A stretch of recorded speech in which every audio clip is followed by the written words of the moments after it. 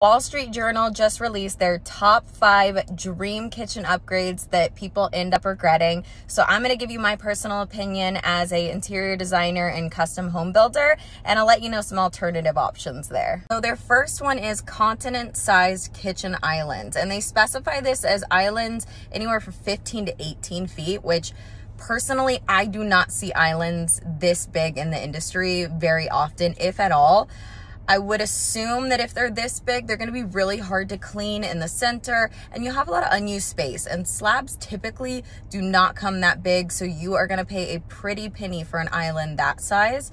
My personal opinion, if you want a lot of counter space, is to do a double island. We're still seeing those in the industry. They look really nice, and you can utilize the full counter if it's split into 2 different sections. Next on their list is pot fillers, and their reasoning behind this is they're saying you're going to be dumping the pot out in the sink anyway, but I personally believe it saves you one trip, and they can look really nice and classy. They're saying on here that they cost around $5,000. As a custom home builder, that is just not true. If your builder is charging you in the thousands for a pot filler, then you need to look a little bit closer at them, because they cost anywhere from $100 to $400 for your pot filler that you should be able to select.